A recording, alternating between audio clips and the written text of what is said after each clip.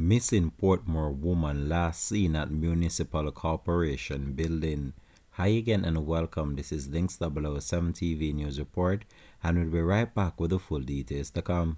Welcome to Links 007 TV News Report, providing you with the best in local and international news updates. This is a place where you can get the most reliable and informative news information. Links 007 TV News Report.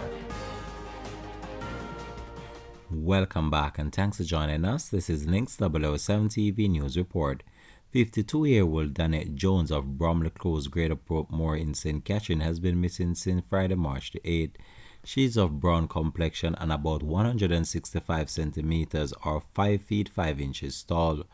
Reports from the Greater Portmore Police are that between the hours of 4 a.m. and 11 a.m., Jones was last seen at the Municipal Corporation building in the parish wearing a black check suit. She has not been seen or heard from since, according to the police.